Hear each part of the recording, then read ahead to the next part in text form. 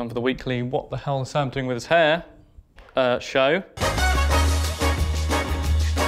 Mother Factors! Hello, you lovely cult of oddballs. I'm Sam, and welcome to 101 Explains, where I go through all your comments like Santa with a naughty and nice list, wondering which ones to answer, which ones to reply to, and which ones will haunt me until my dying days. This week's Slicer141 kicks us off and asks, I've always wondered why I have 11 fingers and the kids at school have 9. Is your school located near or perhaps inside a nuclear power plant? Any chance? Because that's not normal. Anyway, Terra Emotus quizzes. I've always wondered, why does Sam look so weird? Like he doesn't even look human? Hey, dude, that's hurtful, you know? Enough of that. Come on. Clive, is this you? Oh wait, Clive's not here. I forgot. Clive's on some sort of poetry retreat with the members of Salt and Pepper. David Cheeseman, now there's a man that's going to cheer me up. David Cheeseman asks, I've always wondered why Sam looks like a gerbil with a hat. David, what is that about? I don't even... Okay, there's a slight resemblance, but why would you say something like that? I mean, all this meanness is coming up just because some guys commented that I look handsome and... Oh, if I could time travel, I would go back and not do that bit in the last video. I just wouldn't do it. Hang on, speaking of all that, what's this MR is asking? Ah, this might be a good one. Because MR asks, I've always wondered if time travel is possible, and if it is, why haven't we met anyone from the future? Ah, time travel, that thing that anyone who's ever accidentally winked at a girl in a petrol station before knocking themselves out with one of the pumps has desperately prayed to exist. Specific, yes, but I can't be the only one who's done that. I can't even drive. Believe it or not, time travel might actually kind of be theoretically possible. Some guy called Einstein, don't know if you've heard of him, I certainly haven't, suggested way back that there could be such thing as an Einstein-Rosen Bridge in space, known to you or I as a wormhole. A wormhole is like a big tunnel in space and time, which theoretically would lead you from one point in space, or time, or both, to another when you go through it. Like the most exciting roller coaster ever. Might need some help to explain this one. Here's Sam Neill explaining it in the hit romantic comedy Event Horizon. The shortest distance between 2 points is 0, and that's what the gateway does. It folds space so that point A and point B coexist in the same space and time. When the spacecraft passes through the gateway, space returns to normal. Yeah, that whole thing doesn't go particularly well for those guys.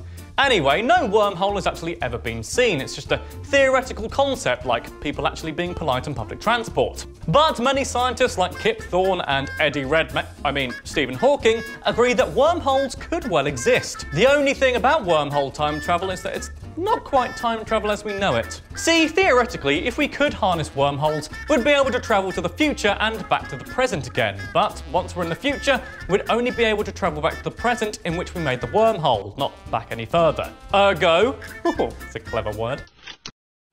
Ergo? We'd never be able to go back to see the rise of the Roman Empire, or see the Beatles live in concert, or witness my birth. That past is theoretically impossible to access now. All done. Case closed. Shaboom. But we can't do anything about it now anyway, because wormholes are predicted to exist by people like the Hawkster, but at near microscopic levels, according to the handily named website space.com. Another reason why we can't do this now is because, like a very badly supplied gym department in a high school, we just don't have the equipment. We'd need to stabilise the bloody thing to make it safe to travel through once we've stretched it open, using stuff called exotic matter, which sounds like a particularly cheap brand of fake tan. Exotic matter contains a lot of negative energy density, which apparently would be enough to keep the wormhole open as we venture across time and space. Unfortunately, that's stuff we just don't have right now.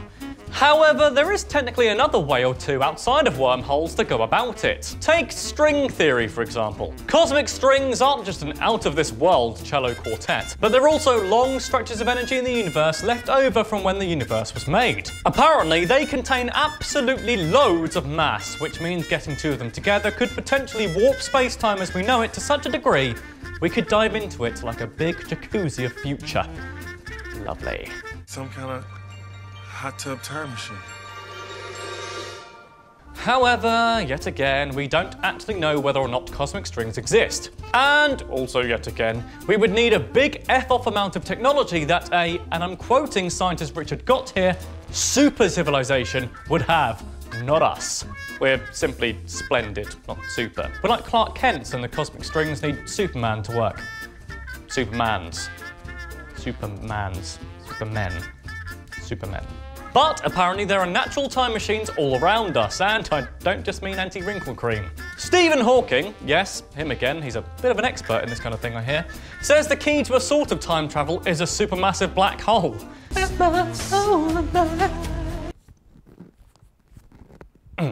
This is because of time dilation, aka everything the plot to Interstellar was based on. Well, that and shouting, "Murph!"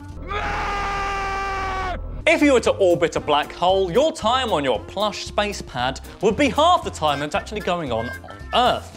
So say if you left tomorrow and orbited it for 12 years, you'd come back and it would be 2040, which is double 12. See what I did there? He's absolutely right.